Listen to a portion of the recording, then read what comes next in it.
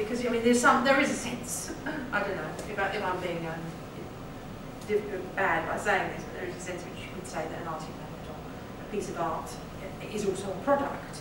But I'm trying to neatly categorise things a little bit more. So I'm moving on to thinking about products in a more sort of standard way, something we might all consider as a product. Something that's a tangible outcome.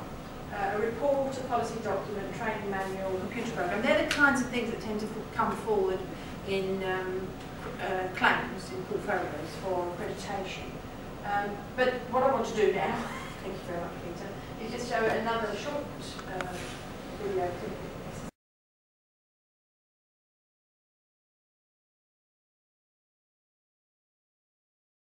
So we've talked about valuing judgments in context, and perhaps one of the context issues is how useful a thing is. Clearly it didn't turn out to be a very useful thing, in the sense that nobody bought it. And, it sounds like a marvellous idea. I mean, I think I would like to have had one actually, to get around in today's busy roads. But anyway, it didn't take off. But so imagine somebody had designed this and brought this along as a product of theirs. How much difference would it make? What are the issues in relation to assessing a piece of work like this? Well, if it was like post it being released as a thing and it has failed, I think if they can show a reflective judgment of understanding what actually went wrong, what could have been done, what could have been improved and being reflective and evaluated, and that's a skill in itself. And that would always be a complete benefit to doing something else, doing something new, and becoming accredited in that sense. Proving a skill. Yes, absolutely. So you understand the contextual issues, you understand what went wrong with it. And being able to self-critique in that sense as well. Yes, definitely. I think that's important. But something like that raises a number of interesting questions. One obvious question is that lots of artefacts are produced by groups of people and not by single individuals. Yes.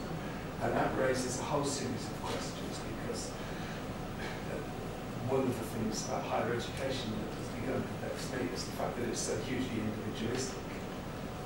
And if you actually work with other people, you get accused of plagiarism or collusion and things like that. So if you produce an artefact as an individual that you want assessed, first of all, there might be questions about how much of that artefact is of your making and how much of it is collective making. How do you separate out the individual's contribution from the collective's contribution? But the other difficult, I confess an interest here. I do research into workplace work, and one of the things that intrigues me is that very often people who produce artefacts can't tell you what they learned in order to produce the artefact, because that learning is implicit, it's inscribed in the artefact. Yes. And their concentration wasn't on the artefact, it wasn't on the learning, it was on producing the artefact. And so you say, did you learn much in the course of producing? I learned masses. What did you learn? Well, I learned masses. Similarly, you ask people, do you learn a lot from your day-to-day working activities? Yeah, loads, especially from the people I work with. What do you learn? I just learn loads.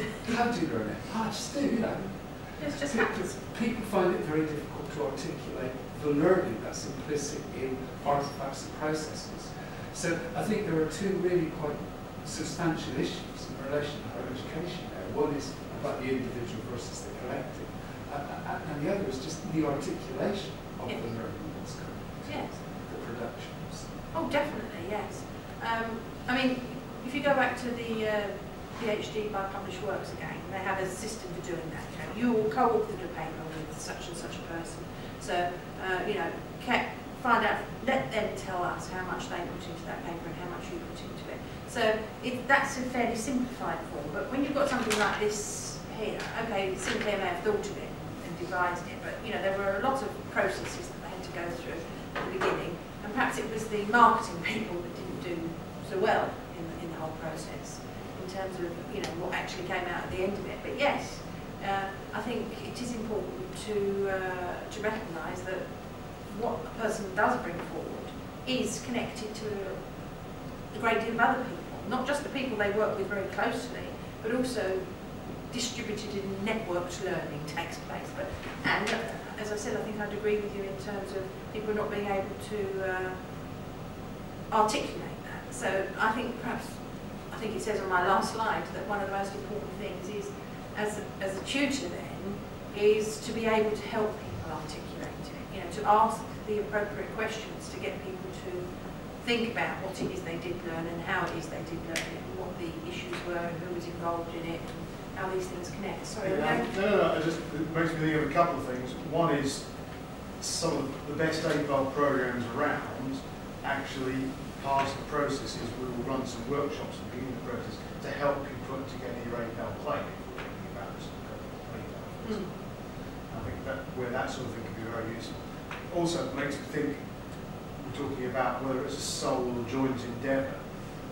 Always makes me smile a bit when you go to country houses or you go and see great buildings that says, you know, the Duke of Northumberland built this wonderful building. Yes. Now we blooming didn't. Yes. Now it may have been his grand vision and he ends up taking credit for it because it may have been his vague vision and certainly his money.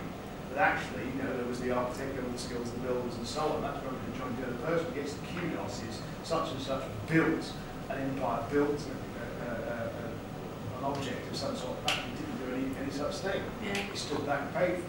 Absolutely. Well, again, sort of the academic parallel to that is the doctorates that we give away on graduation days to the people that are, you know, the great and the good.